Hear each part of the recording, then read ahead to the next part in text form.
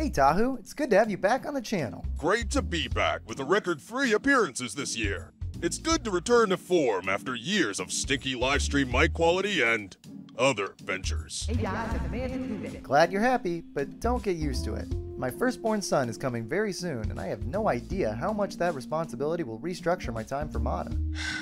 Back in the good old days, Bionicle fans were single nerds with infinite time on their hands, locked in their rooms to obsess over my glorious franchise. We were also like 10 years old back then. Time flies. Having a kid means you're looking for a name, huh? Well, we actually thought of— That's what I thought. Naming him Tahu after your favorite toll of fire is a great idea, and I'm honored you chose it. Sorry, Tahu. Lizzie wasn't a fan of that name. Oh, come on. You really letting a woman tell you what to do? I'm not touching that one. Ridiculous. What name is better than Tahu? Jimmy. What? Jimmy. That should be his name. He'll love it. Yeah, it's not bad. Not bad. This goblin is trying to name your child for you. You can't let him be this greedy. Hey, so did you.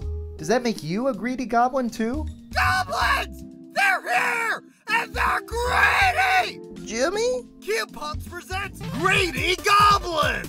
Saveth thine elven witch from the green clutches in this micro dungeon crawler! Bomb your way through obstacles, collect the treasure, claim the key, and get the girl! Oh, son of a bitch! Do you have what it takes to get the secret ending? Do you? Huh? With 40 levels to complete, this game is the size of a proper 8-bit console title! Which back in the 80s would cost you $40, so adjusting for inflation. Greedy Goblins is $140+ value! But we're giving it away for free! Why? Cause we're not greedy like goblins! I love you! Ah, so much yelling. Can't believe Larnard inserted a game ad into my sketch. People don't actually listen to those things. Hey, if you could keep it down, I'm trying to play this goblin game. But don't you want to know my son's name? No.